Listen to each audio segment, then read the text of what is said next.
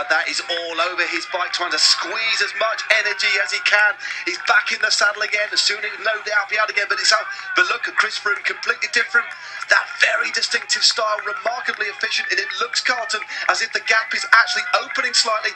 Not quite as steep here, but the road does kick up again. An absolutely brutal finale to an absolutely stupendous stage. I believe we've got about 400 metres to go, so apologies if we trusted the graphic, but hey, what else were we supposed to do? Right now you can trust that Alberto Contador is in full battle mode.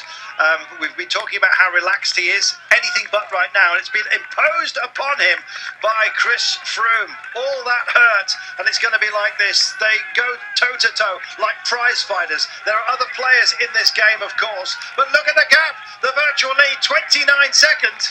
Well, we'll see. He, at the moment, is in charge. 27 was the cushion that Contador came at the day. Right now, he's going to cede the lead by 2 seconds. Can he find something?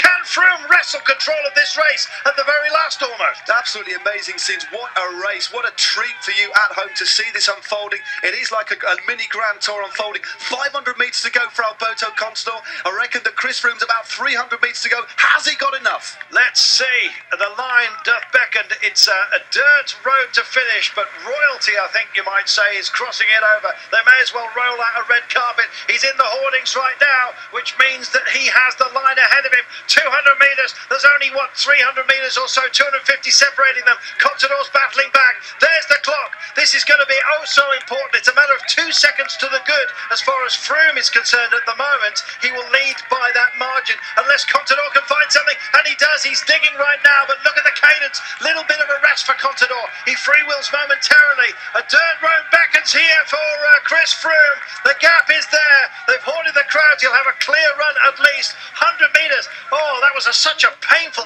80 metres that we just saw right now. Such are the speeds that he's got. Now we wait for the line. It's going to be oh so crucial. It may be a huge battle teed up for tomorrow with some gaps potentially that might open up.